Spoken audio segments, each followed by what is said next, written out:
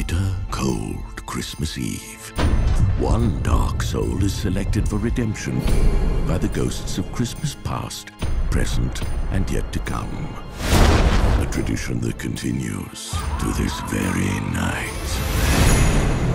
Like A Christmas Carol? Yes, yes. If you would just let me get this out. Sit. So out of all the people on the planet, murderers, people who do gender reveal parties, I'm the guy you're gonna haunt. You know what? Forget it.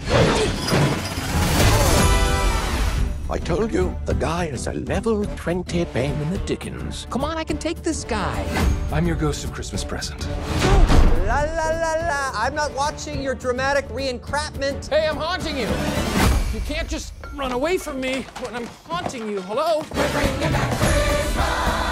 I believe he can be a positive force for mankind. And he's got his hands all over everything. Yeah, I wish. Maud, are you texting HR? No. People don't change. We got a runner!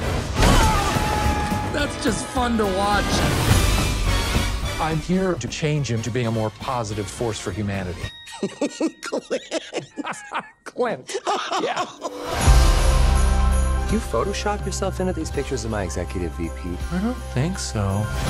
Oh, you want that. What I want is for you to shut up and let me do my job.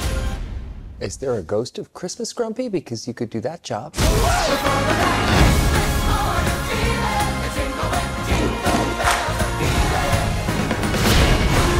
This is where real change begins.